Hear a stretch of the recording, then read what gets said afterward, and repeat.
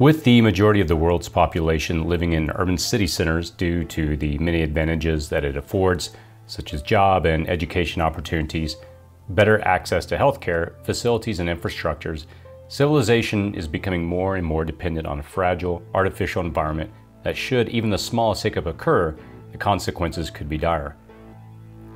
Though living in an urban environment does have its advantages, most, if not all of these advantages would go out the door in an event such as a pandemic, EMP, or earthquake disrupts the systems that keeps everything moving smoothly. Getting out of these sprawling urban city centers before this happens is the ideal solution. But if you're past the point of being able to evacuate, then you need to make sure that you and your family are prepared to survive in a suburban environment if a true SHTF event occurs. In this video, we'll discuss the issues that you can expect to face along with the information and ideas to ensure you'll have the best chance of survival.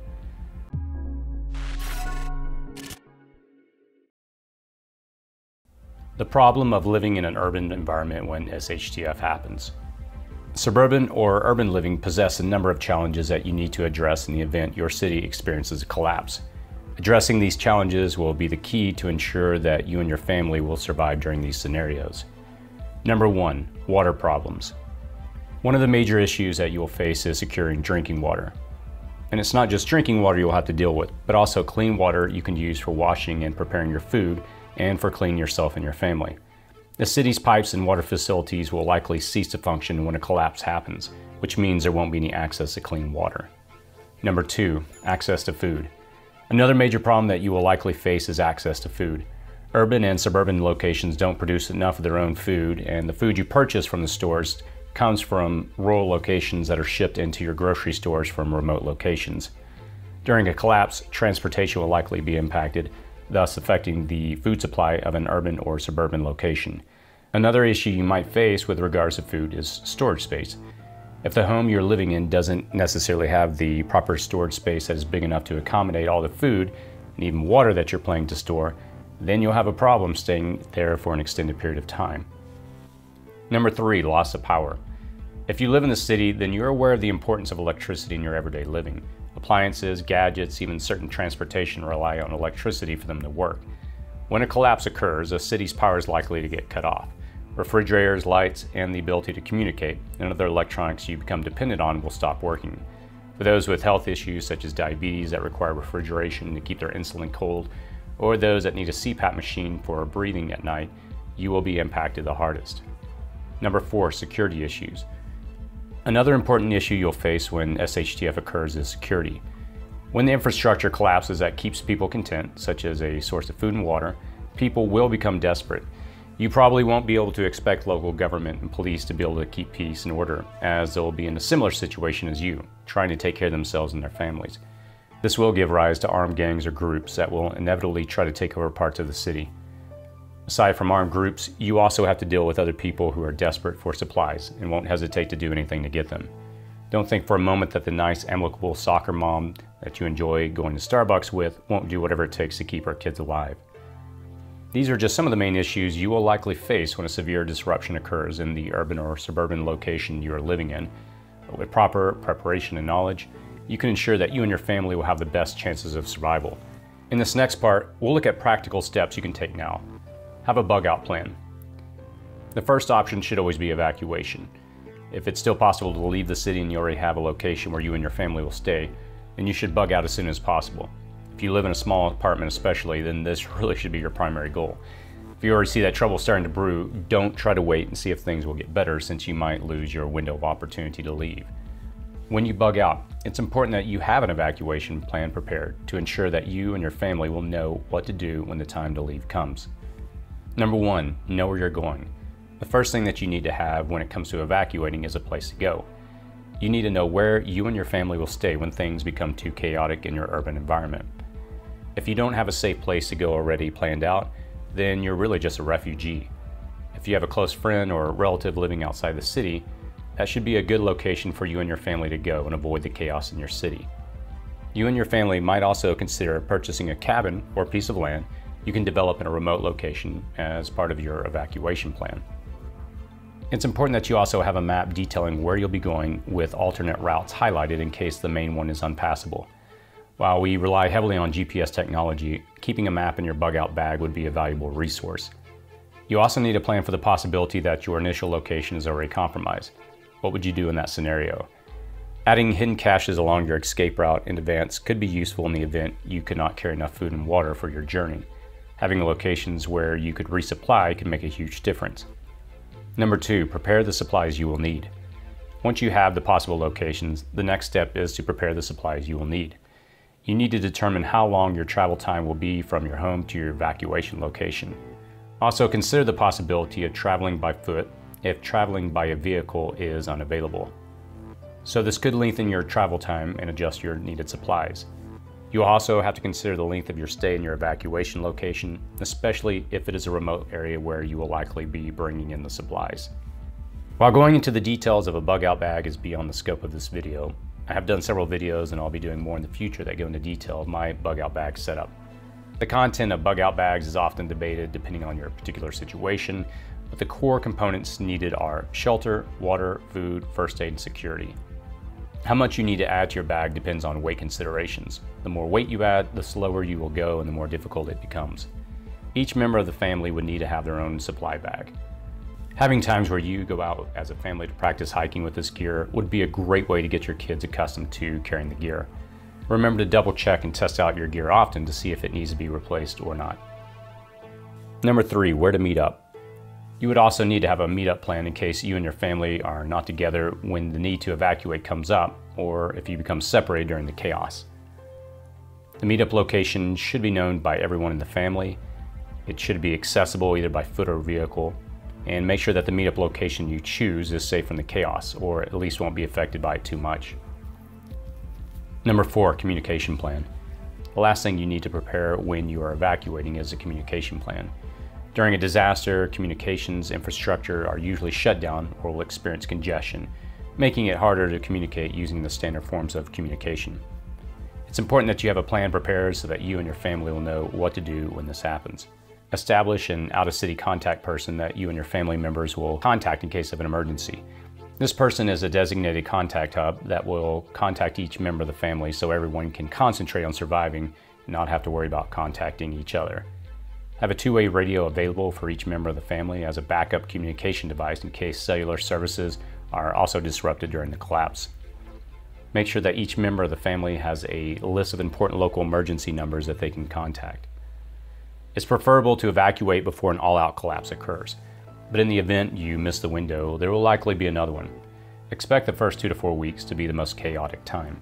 If you and your family can survive this period with your own supply of food and water, and avoid being the victims of violence from marauders, the initial period of chaos will hopefully die down, giving you another window to try and head out again.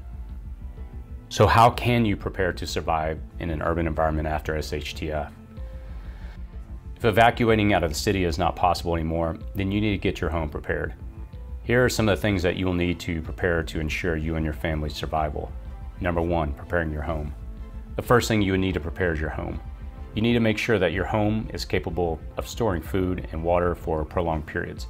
You'll also need a plan for producing your own electricity and figure out how you'll fortify your house and increase its security. Water storage plan. The first thing you need to prepare your house for is storing and being able to produce clean water. Yes, you should definitely think about producing clean water as a long-term solution since you won't know how long until clean, fresh water will be available again. For storing water, the minimum requirement that each person will need in a day is a gallon of water, both for drinking and cleaning. The requirement could increase if you live in a warm environment or if your family members have a medical condition. Nursing mothers tend to consume more water as well. If you have a large space like a garage or basement, 55-gallon barrels are a good storing option for your water. While not portable, they are great options if you're forced to shelter in place. If space is an issue, you can consider reusing water bottles, which are good for those living in apartments, 5-gallon water containers, or products like water bricks, which you could slide under couches or beds. Make sure that the water storage containers you're using are clean and don't have any holes or leaks where contaminants can enter. Remember, water truly never goes bad, but it can be contaminated, requiring it to be filtered and purified to make usable. Also, ensure that the storage space where you keep your water is clean and doesn't have any harmful chemicals or possible contaminants that can pollute your water. Try picking a cool and dark area to keep your barrels and storage containers. You also need to have multiple ways that you can filter your water in order to purify it.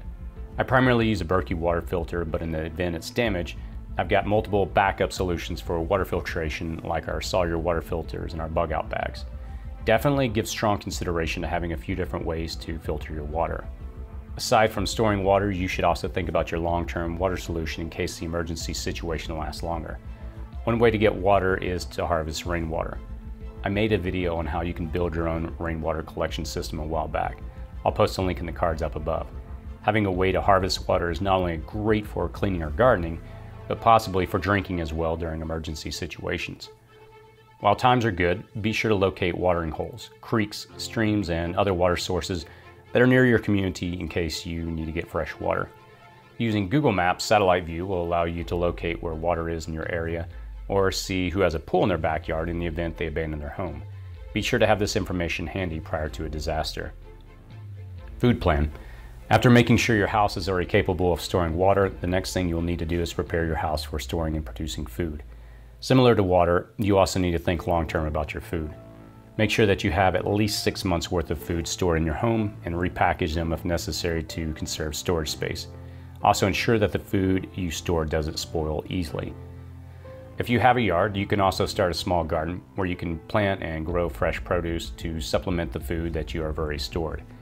If you don't know how to start a small garden, you can check out the video on how to build a raised bed square foot garden so that you can start planting your fresh vegetables. I'll put a link to the video in the description below and the cards above. While the reality is that growing enough food to take care of your family could be a challenge, learning the basics of gardening now will be a critical long-term survival skill. I've recently taken up gardening, and while I've had some successes, I've also realized that I've still got a lot to learn. Start now when times are good. Having to learn a skill when things are tough puts you in a bad position. Another way of producing your own food in your backyard is with chickens. The great thing about chickens is that you can also get fresh eggs from them daily. Again, I created a video about the things you need to consider when raising chickens in an urban environment. Again, I'll post a link in the cards and the description section below. A power electricity plan. As mentioned earlier, if the grid goes down, electricity will be a casualty.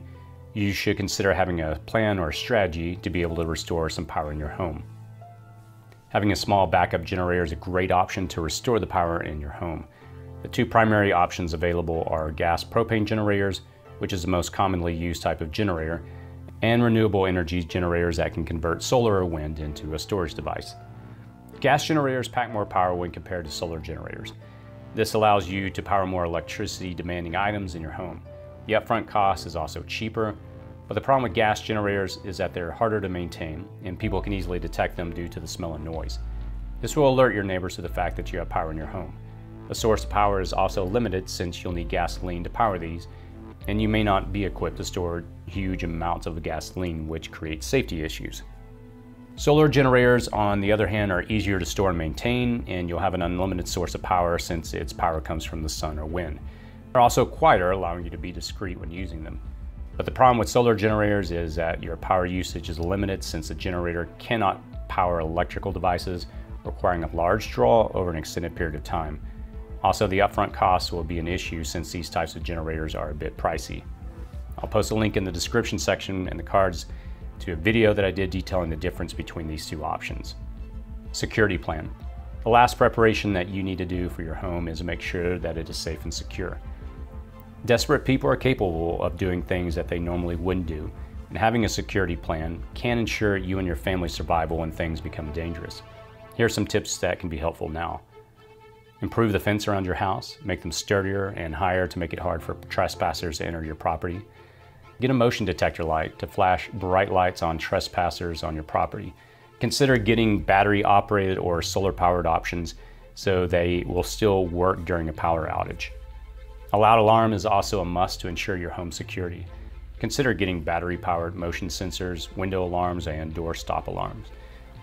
These alarms will last longer in case of a power outage, and it's great at alerting you if there's an intruder. Be sure to reinforce your doors so that it won't be easy to pick the lock or ram it open. Add additional deadbolts or door stop to make force opening your door harder. If you have the budget for it, consider replacing your doors with metal frames or steel doors.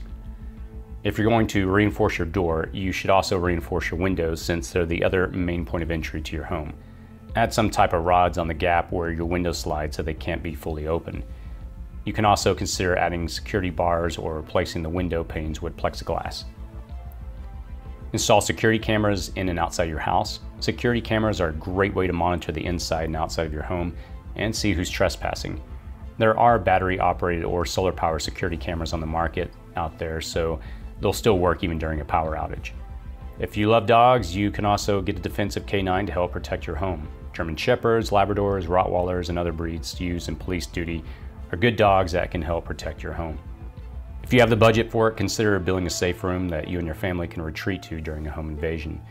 It's important to understand that during a true SHTF situation, most people who enter your home are really after your supplies and stuff, not necessarily you. So having a safe and secure room where you and your family can retreat to in the event you get overpowered may make a difference in your survival. The last thing you need to do is arm yourself. Having firearms you have practice with will be critical.